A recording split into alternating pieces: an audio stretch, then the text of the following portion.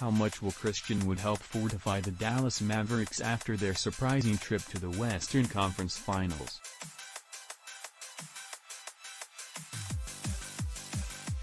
Not even 3 weeks after their season ended with a 4-1 loss to the Golden State Warriors, the Mavericks have agreed to an intriguing deal that adds a highly productive big man who has yet to get a chance to translate his skill set in a winning environment. Wood has yet to start a game for a team that finished better than 33-49, at $14.3 million in 2022-23, the final season of his contract. Wood is a good value for the upcoming season. Still, trading 4 players for one will add to Dallas' luxury tax bill, which will skyrocket if the Mavericks are able to re-sign starting point guard Jalen Brunson as an unrestricted free agent. How well will Wood fit in Dallas as the Mavericks aim to build a sustainable contender around star Luka Doncic?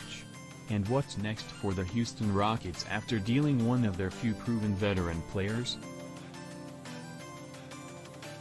Let's break down the implications of this deal, which cannot be officially completed until after the June 23 NBA Draft. Mavericks get Christian Wood, Rockets get 2022 first-round pick, no. 26 Boban, MarjanovicMarquese, ChrissTrey, BurkeSterling. BrownAdding. Wood is an interesting response to Dallas' run to the West Finals. Presumably, the Mavericks wanted to add another big man capable of stretching the floor. They had their most postseason success with Maxi Kleber or even Davis Bertans in the middle rather than starter Dwight Powell, who did not make a three-pointer in their postseason run.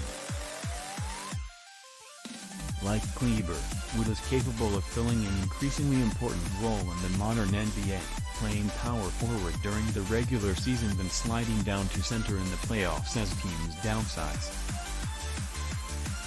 Wood's ability to both make threes, he shot a career-high 39% last season on a robust 5.8 attempts for 36 minutes, nearly as many as Kleber's 6.3 attempts, and provide a modicum of rim protection will give Dallas coach Jason Kidd the flexibility to play him with any of the team's other front-court options.